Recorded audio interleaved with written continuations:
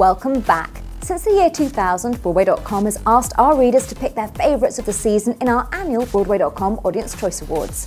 This year, Mean Girls, SpongeBob SquarePants, Once on This Island and Angels in America came out on top.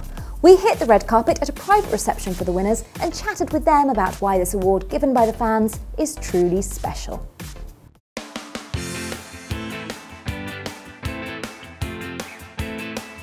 It is exhilarating to be in a room filled with people who are fans of theater and also who were voted on by fans of theater. It's pretty special. It makes you realize how incredible this community is. I come into the room and I see collaborators that I know and collaborators that I respect and love. So I feel like it just brings people together in another way, and we get to celebrate each other's work. When it comes to award season, it's the people in the business, it's the people who have been doing this for years. So to have an event, to have an award where it's about the fans and the people who come and see the show, it's really cool. Every day, every night, every performance, you're trying to deliver the play and make it a worthwhile experience for this audience. That's it's a big thing to go to a Broadway play, and they're discerning. It's just really thrilling to know that people actually really enjoyed it and remembered it. I don't know if I'm going to get to experience this again, where before we've even set foot on stage, people are cheering and they're excited to see what's going to happen, and then to know that what we've done after that they've enjoyed and that they voted and are supportive of the show. That's really wonderful. It just feels really nice for people who are taking the time out of their lives and taking money out of their own pockets to come see the show and supporting you, and so I'm honored to be here. Here's what the stars had to say directly to their fans. Oh my God! Oh, my acceptance speech.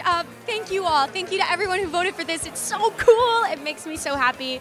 Thank you. Thank you so much, fans, and do not throw away your shot, and we love you from the Ham Fam. Thank you so much.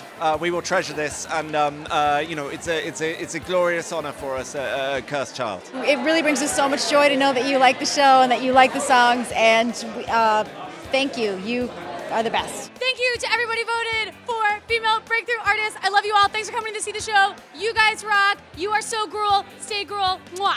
There are too many people to thank because it takes a village to make a show and it takes a village to make a role. So thank you to everyone. Hey, we love you and thank you. And how cool is this? And come see us do the show and act like idiots. Broadway.com, friends, fans, theater goers, we love you. Keep coming to the theater. We asked this year's winners what they're going to do with their new trophies. I'm going to treasure it in my house. I'm actually moving very soon, and so I'm picking out like shelves that it might go on. I think it would look nice on something with sort of like a blonde finish or a beige finish. So I'll be taking this to IKEA next weekend to see what it looks best on.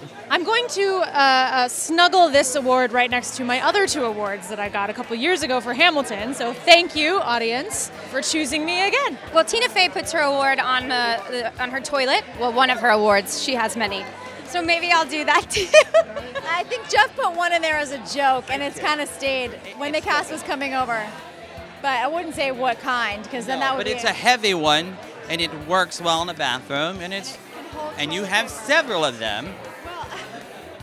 Well, but it's not an Emmy. So, and Taylor Louderman will never be invited back to our home again. So everybody. I'm gonna put them in a very special place.